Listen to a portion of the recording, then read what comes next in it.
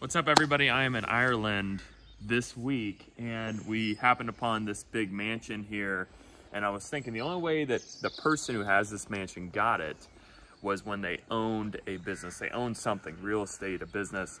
They made an investment, that investment paid off, and you're able to have a massive, I think this is probably what, 7,000 or 8,000 square feet, I would say.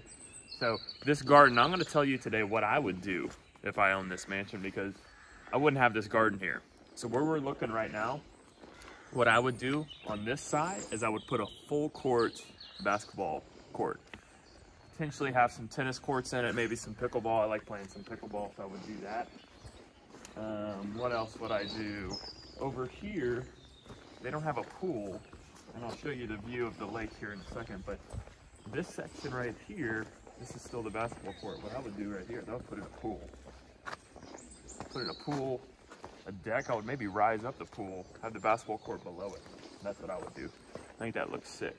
But just there's so much you can do with an old kind of castle house like this to really make it look luxury and cool. I don't know anything about real estate, but what I do know is that you can make this place look really cool.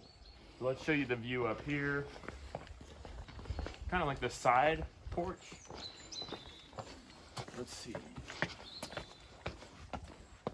And I would take out these bushes so you can see this entire view right here. Just amazing. This is what they call a $1 billion view. You don't get this unless you have $1 billion.